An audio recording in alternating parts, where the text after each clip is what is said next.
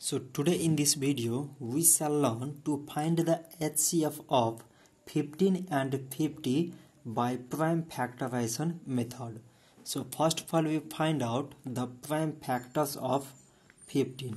So it is 3 times 5 means 15 and 5 times 1 means 5.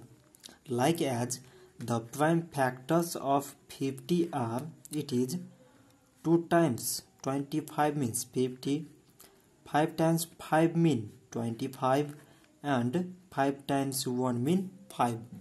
So from these prime factors we can write 15 is equal to 3 times 5, like as 50 is equal to 2 times 5 times 5. So now from these prime factors, now we have to find out the common factors. So the common here is 5.